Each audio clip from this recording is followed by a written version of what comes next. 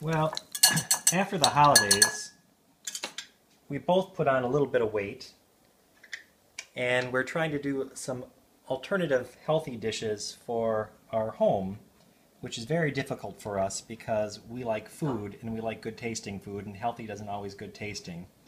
However, when we were in Costa Rica, we would have fish tacos there all the time, and they were delicious. So what we're putting together today is our version of fish tacos. And right now, we're doing a marinade, a citrus marinade for the fish, and also for the coleslaw that will go into the fish tacos themselves. So hopefully it should be good.